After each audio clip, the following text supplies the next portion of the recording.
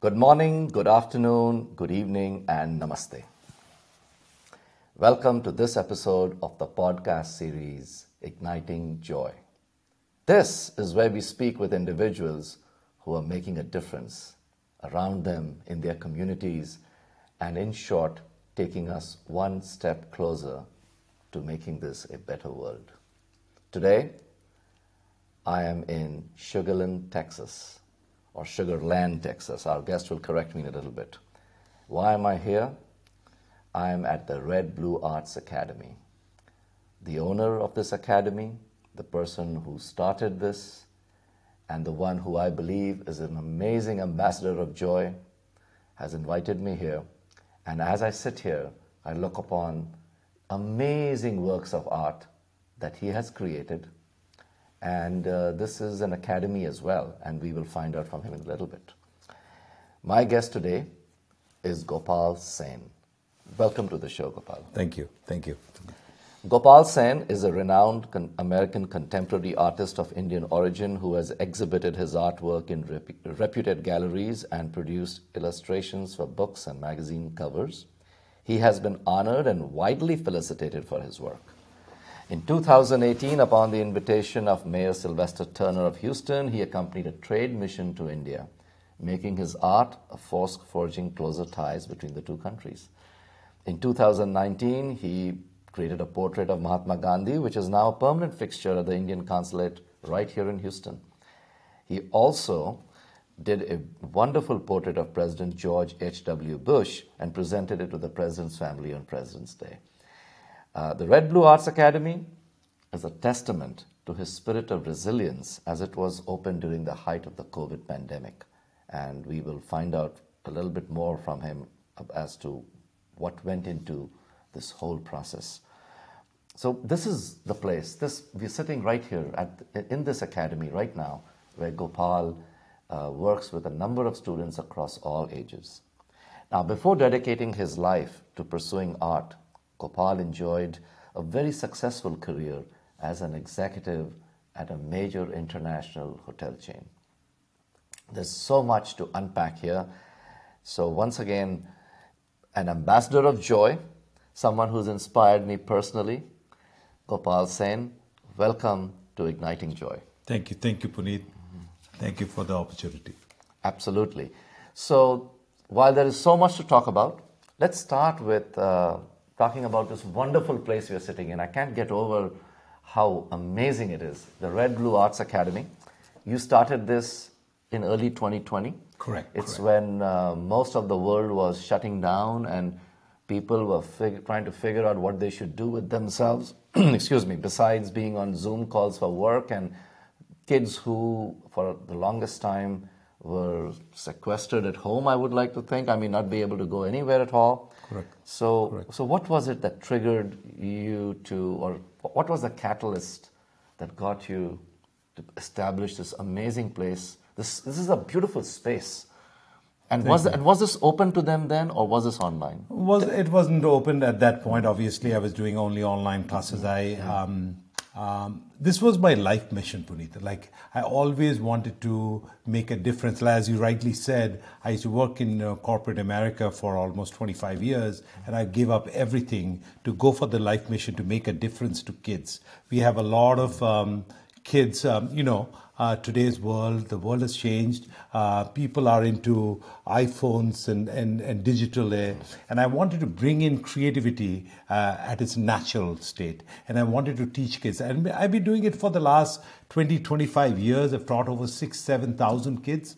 And I always wanted to have an academy where I can kind of make them sit down, make them feel at home, and kind of teach them. With that mission, I started off. Yes, it was not the best of time, to be honest with you, but I never gave up hope because I believed, it will get over and I will get started. So I used to do a lot of my online classes through here. I would give people a tour of this place and say, hey guys, man, let's do it. And the beauty of it, Puneet, is that, yes, it was a game changer because I started getting people all over the country, all over the world. I had people from Canada, from Russia, from China, from India who were joining me because I think I touched that chord with the kids to kind of reach out to them and try to, because, art, I would say, like, being like, creativity is a unique thing. So everybody learns in a different way. And I can visually kind of reach out to people and understand what are their strengths, how I can kind of make a difference in their life. To me, this is so much of a passion that I would go out of my way to understand every kid. And that's why parents could see that I could connect with these kids and make a difference. People had a very different opinion before for online classes. How can you teach online art? Nobody could believe it. I didn't believe it myself. And then when I started it and I went out of my way to make that kind of the connection, everything fell in place. And I was teaching over 250 to 300 kids every single week from here. Wow. And what was the impact on the students? I mean, what do they say? I mean, what did you get any reaction from them as to was this making them... Because you see, during the pandemic, a lot of people, when their normal lives are disrupted. Right. They felt like they couldn't function in many ways. Right. There were people had sort of, issues affecting their mental well-being, right? So with the kids, was it a benefit to them? Absolutely, because see, like parents were at home, they didn't know what to do with these kids. They were like, they're going crazy with these kids. So here was somebody who was kind of reaching out to them. And as you know, art is like a meditative thing. It allows you to calm yourself down, especially in stressful moments. Yes. Maybe I should do some of that. You should, Puneet. But I'll be a bad student, let me tell you. No. Nobody is a bad student. That's the thing. I try to understand what kind of triggers people, and I try to teach. I teach even adults, as you know. Let's not talk about what triggers me. Just in all transparency, folks out there have to know I've known this gentleman for many, many years. So he might have an idea of what triggers me, but we're not going to talk about that here, are we? No. So, okay. But thank you so much for sharing that. Now, before we go further, I want to ask you this. Do you think that experience online was unique in its own way, or it's always better for the kids to come in here, as they do now? Yes. So what I've done right now, I'm in a transition state. Okay. I have classes like, Tuesdays, Saturdays, Sundays where I teach out here. Okay. And then the rest of the time I'm doing online. I see. So again, still people are a little... As you know, COVID is again coming back in certain other ways. So some people, parents are still hesitant to send them. I said, that's fine. You do it online. Okay. If you want to come here, that's fine. We'll bring it out here. Especially with my out-of-station students, they cannot come here. Of course. They get a chance to kind of learn from me and make a difference. And again, if you look at my reviews and all that, like people love the classes, and that's what is the biggest blessing for me, I feel. Like I make the difference. Kids like love coming to my classes. Parents write to me all the time, like, they would miss any other class, but they will not miss your art class because you bring that kind of vibration in them back. So that is my blessing of God that I could do it. And I pray that I can continue to do that for the rest of my life. There is a beautiful caption out there. I just read that. And I've heard others talk about this in some write-ups on you as well. You've often said that you think of yourself as a poet who writes with his brush. Was that always your thought about yourself, or is that something you discovered? Well, I don't write as well as you, Puneet, so I have to paint. So yes. But see, I believe I'm a contemporary artist, and I believe that, art should be thought-provoking. When you're looking at my art, it should provoke a thought. And so when I say poetry in the sense, like if you look at modern poetry, it depends on the individual who's looking at that or reading that poetry. It makes different meaning because everybody is going through different life experiences and everybody looks at life in a very different way. The world is same. That's why we call Maya, we have illusion. Everybody is looking at, so nothing is real. So everything is an illusion, but it depends on the observer. The only real thing is consciousness. So depending on that, I create my art so people look at it and they find a meaning to that. It provokes some kind of a feeling in their mind. And that's what I want to do. So that they don't walk away, just look at the art and walk away. They're like, what is the artist trying to say? Wow, I like it. I don't know what it is, but I love it. And that's what it should be. So when you approach, when you feel inspired that you're going to create this new painting, or uh, it's, do you approach it with a very purposeful, in a very purposeful manner, where you say that I think I want to insert this meaning into it? No. Or does it just come to you? It comes to me. So you said the word inspired. What does it mean? In spirit. So when I paint, I am in spirit. I leave my body and mind away. Just like a Muslim goes to the mosque, they take out their shoes and they go inside. I do the same thing. I leave my body and mind and I'm working through in spirit. So I let my spirit, I let my subconscious take over, which connects with the universal intelligence, and something is created. I have no control over it. Sometimes I'm painting and I'm looking my hand painting and I can see my hand doing it. I'm just a medium out there. And that is the beauty. I'm telling you, Puneet, like, it is a different kind of a feeling. That's what I tell people. I love what I do and I do what I love. Because that is the creation of God. You're just a medium. I'm nobody. I'm just creating something. But it's coming through me and I'm blessed that I can do that. This is beautiful. And some of you out there, if you're listening to this, if you've had similar experiences, you will know what our guest today, Gopaal Seyn, is talking about. I know this is a conversation with you, but I have to share this about my own personal experience. Right. I have experienced on stage, because I haven't done a lot of theater lately, but that will always remain a first love, because performing in front of a live audience is always it's a whole different game. It's a very different experience. But there have been moments on stage when I have felt what you just described as just a medium through which something is getting communicated. Correct. You are on stage, you're aware of the sets, you're aware of other actors, you're aware of what you're doing, and of course you've rehearsed it a million times, so the lines are just flowing, but it's almost like you can observe yourself from the outside. Absolutely. And it is just happening. And I'm sure, like, people come and say, what a great performance, Puneet, and you're like, man, I didn't do it, it came through me. Well, I don't know. Not very many have said that, but maybe they will. But other people who have done a lot of meditation say that's, and you said that word as well, meditative experience, and that's why I felt I just had to share. So forgive the indulgence. No, absolutely, here, absolutely. But it's exactly that. People have said that is a meditative experience. No, you're being humble. You're an amazing artist, and I respect your art. Oh, thank you. In your art form. So you're very kind. We'll talk about it. Yeah. Folks, we are here with renowned contemporary American artist Gopaal Seyn, and we are going to talk about his story, not mine. So, and of course, since I've known him for so long, if I occasionally address him by a different name, I hope you don't mind, because I feel like saying Neil, because that's what we said, before you became so famous that you had to go by your official name.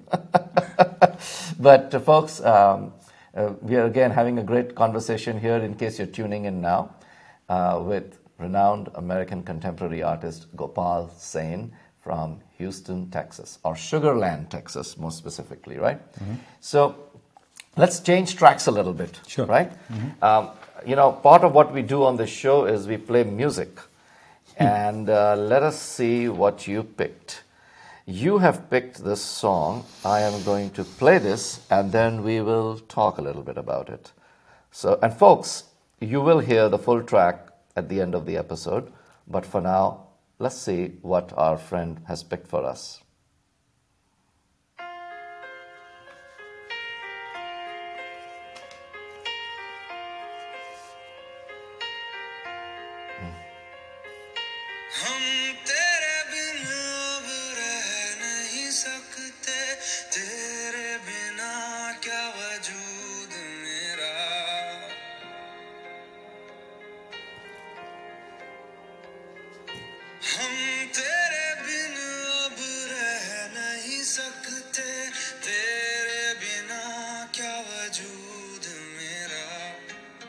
तुझसे जुदा अगर हो जाएंगे तो खुद से ही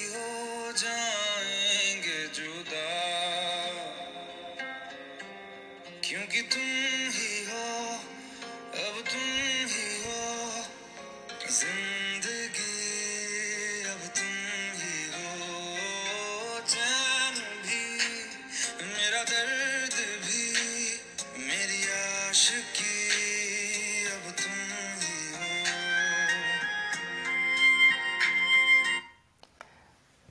हो। नील, चैन भी, मेरा दर्द भी, मेरी आशिकी, अब तुम ही हो.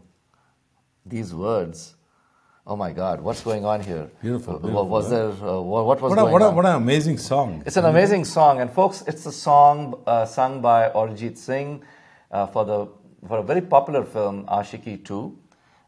It came out a few years ago, right? And I think this song shot, did wonders for Arijit Singh's popularity, I think. But tell me, why this song and what's the deal here? So I used to love this song, but I played this. This song was played when I proposed to my wife. So I don't know whether you know Puneet, and we were schoolmates, but I fell in love with this girl when I was coming to America, and we were supposed to get married. Unfortunately, it was not meant to happen at that point.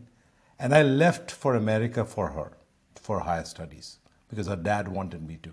Anyway, so, and I came here and I lost her for 22 years. And I found her back after 22 years and I proposed her with this song. Because every moment for the 22 years, all these art you see, it came through that. Because of my, you say today, like I'm spreading joy because I feel there are a lot of broken-hearted people in this world, and I never gave up because I believe in the law of attraction. That she was there somewhere. I didn't know even where she was, and I found her on Facebook, and then we connected after 22 years, and that's when I played this. And I thought today's conversation was going to be all about joy and more joy and more joy, and there was no pain anywhere in this. No. But there was a little bit of pain, a little bit of heartbreak, but it looks like it's an amazing, it's almost like a Hollywood or even, a Hindi film or a Bengali film ending where it's a great amazing. Happy ending. And so that's the best thing which happened in my life, and it changed me forever, and I'm grateful to get her back in my life, and I'm the happiest soul. I'm just grateful to God for having her in my life. Wow. So is at this point, do you want to say something to your better half who's out there perhaps listening to our conversation? Well, she knows it, and I tell her every day. I don't forget telling her every morning how lucky I am to have her in my life. I'm grateful to have our daughter who's the blessing. She loves me to death, and we rejoice and we enjoy every moment together. All the years we missed out, we try to make it up. Wonderful. Folks, we are speaking with renowned American contemporary artist Gopaal Seyn, who we just found out is an amazing romantic as well, and has one of the great love stories that you might think of that might be the subject of a movie or a book or a show or a series or what have you. He has experienced that in his own life, and perhaps that joy of and a little bit preceded by pain and perhaps heartbreak is what's reflected in all his artwork. Exactly. And I think through his art, which I think is his superpower, he is trying to make this world a much better place. But before we get all very mushy about that, let's ask you another question or two. Is that good? Yeah, absolutely. So, as folks have now found out that we've known each other for many years. Right. Sometimes I call you Neil, and that was not when we knew each other back then, years ago. You were not this artist that we're talking about today. Right. Of course, you were an artist always, I think, but this recognition that you have now was obviously came in time. Right. It came in due time. My question is, if you could go back and advise that 18-year-old person, right, who knew that they had this art within them that needed to come out, and what advice would you give them in terms of life choices or career choices or love or whatever? Well, one thing I would say, I'm a passionate person, and I believe, I live for the passion of things. And I believe, I was always an artist at heart. But, again, as you know, Puneet, it's very hard. Art, when you're an artist, it's a hard life. Let's be honest, there are too many starving artists in this world. But I believe that if you're passionate about it, if you go for excellence, things will fall in place. That belief you have to. That's why I meditate. That's why I believe in the higher things that you have to continue to work on yourself, continue to give your best, not expecting result right away, because things will fall in place in due course of time. Sometimes it may take years to come by. Sometimes it'll come faster than you can believe it. So the younger folks, I would say, if you have that music playing in your heart, don't give up. Don't give up. Believe in that one day you will touch. Because see, there's too much going on in this world, and today we need art more than ever, right? So we want to connect with people through art, any kind of art, whether it's music, whether it's dance, whether it's art form. It should be there, and that makes us human, right? That is our biggest difference between machine and human beings. And that's what I believe in. And I want to, honestly, Puneet, connect that to our next generation. They are losing out on the true creativity of things. They're getting, I would say, distracted by the digital world, like the Facebooks. Again, I'm nothing against Facebooks and Instagrams and stuff like that. Yes, but yes, it's not that we are against Facebook. I just want to make that clear, or any other such platform. Yeah.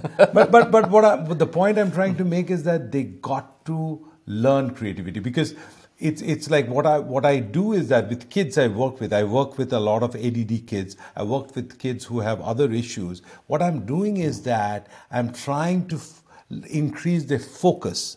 That is number one thing. By people coming to my art classes, they are becoming better in studies. I help them in hand and eye coordination.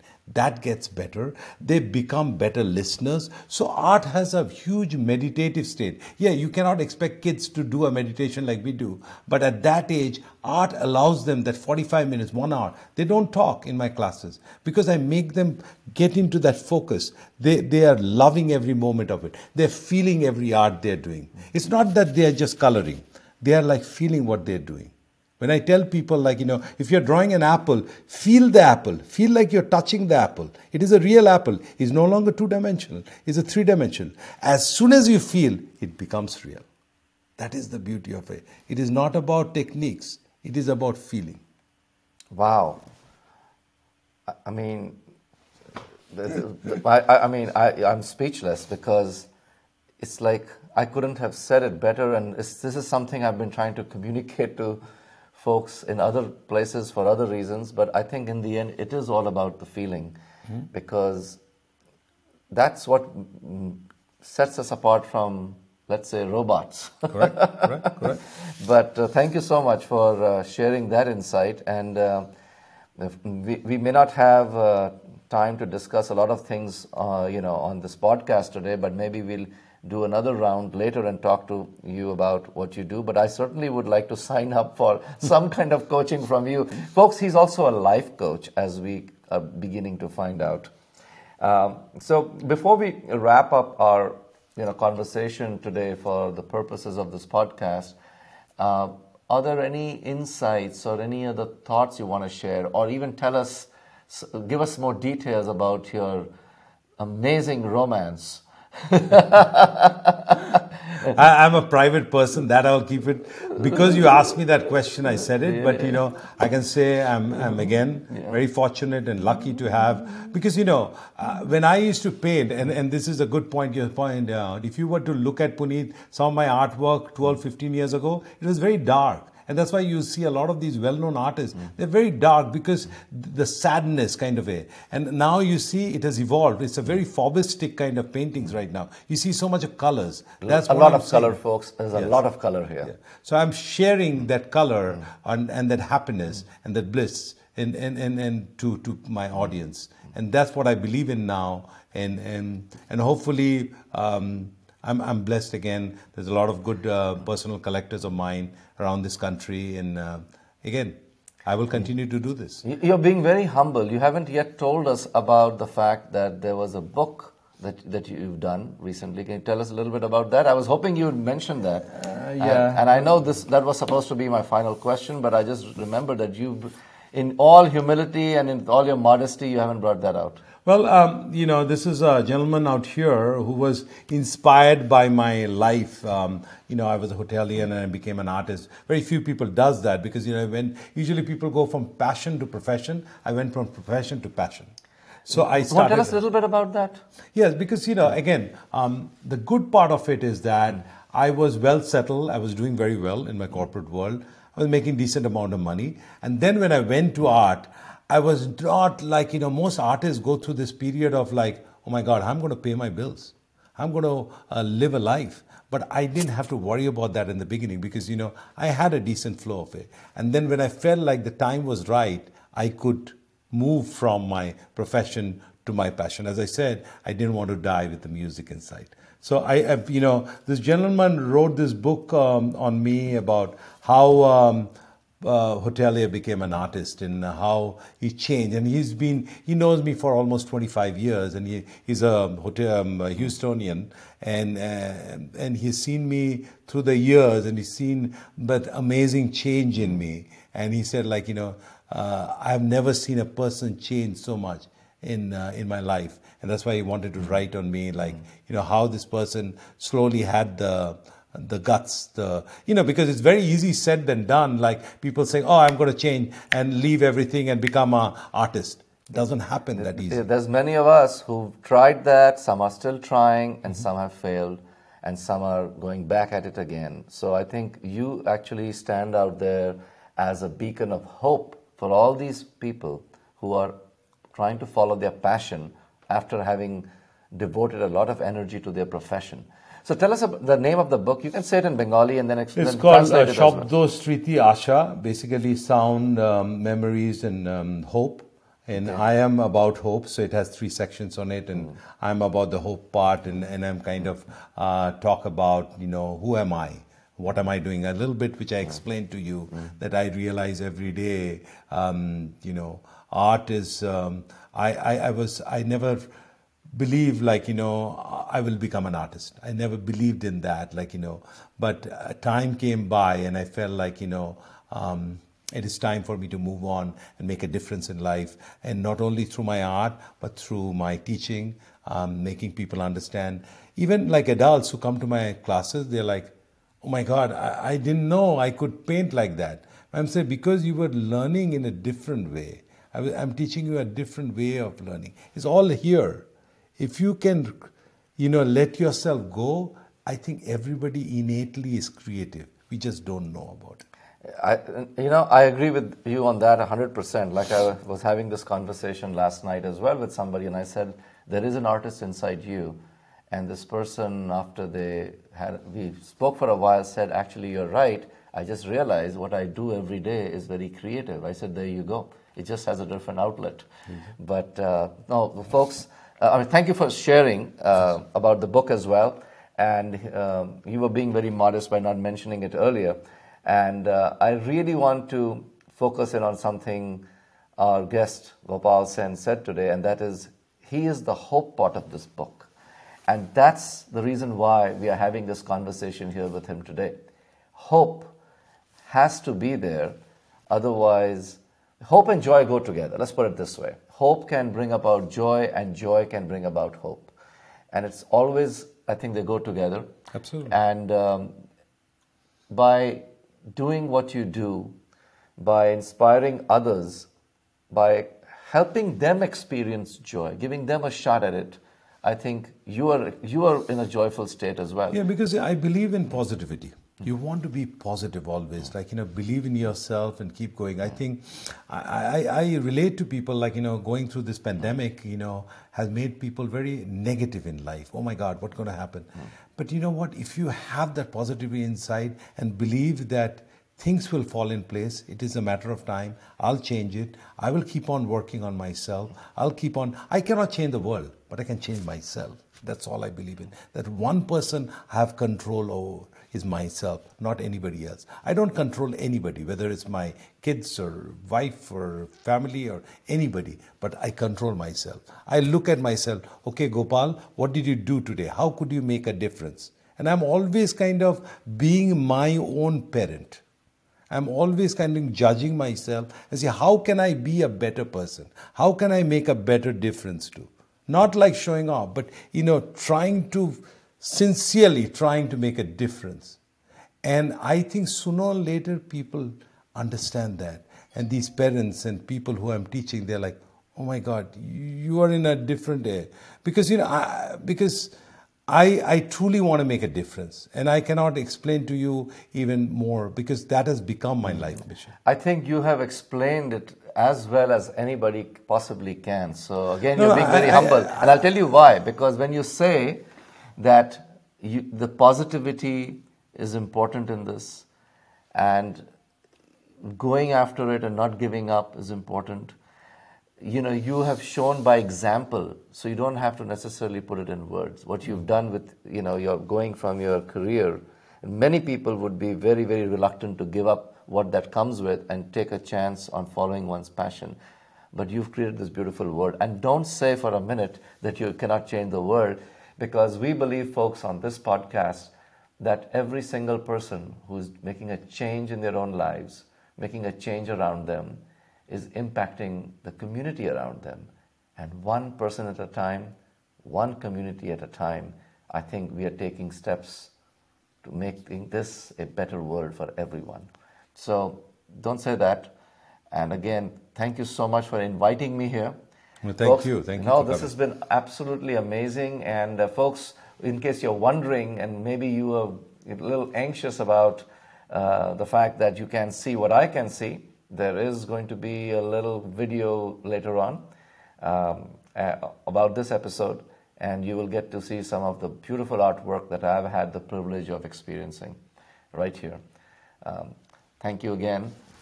Thank you, folks. That's our conversation today with renowned American contemporary artist Gopaal Seyn.